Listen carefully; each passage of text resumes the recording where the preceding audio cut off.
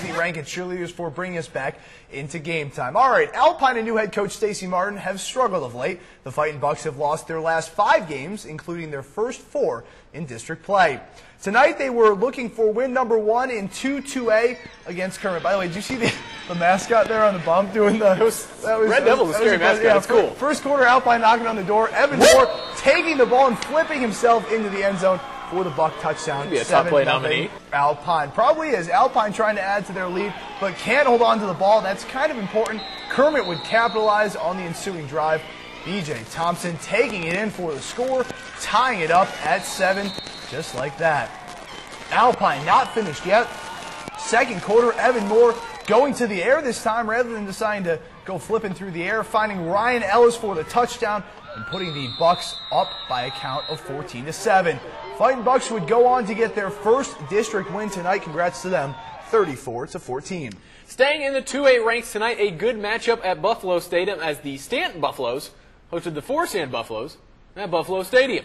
That's a lot of Buffaloes, Lee. I don't know what else to say right there. First quarter, Stanton's Blake Evans is going to take the handoff. He's going to take this one 22 yards, makes a nice cut outside. Which stadium was this at again? I believe it's Buffalo Stadium. Game's first score, it is 7-0 Stanton. Next possession, Stanton would be at it again. This time, Spencer Cortez, my favorite play, the 30 trap, hand it straight up the middle right behind the center. He'd take it for a nice gain, get brought down inside the 20-yard line.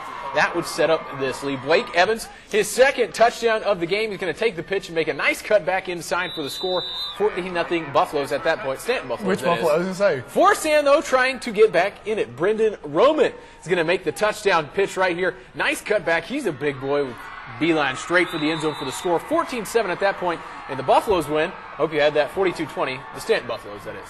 All right, moving to Garden City. Bearcats hosting Rankin at home. Middle of the first quarter. Rankin is up 16-0, but the Bearcats showing why they won the state title. Josh Kalunga taking it up the side, turns on the Jets for the Bearcats score. They're now down 16 sticks. Next possession for Garden City. It's Kalunga again for the short touchdown run, making it 16-13 Rankin. Start of the second quarter. Who else? Josh Kalunga. Switching directions, picking up big yards.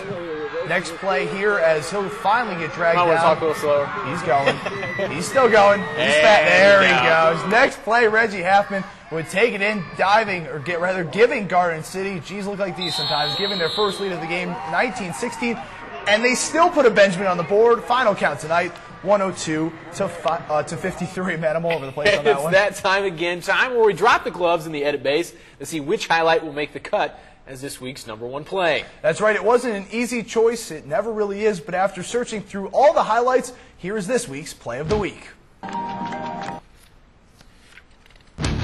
There we go.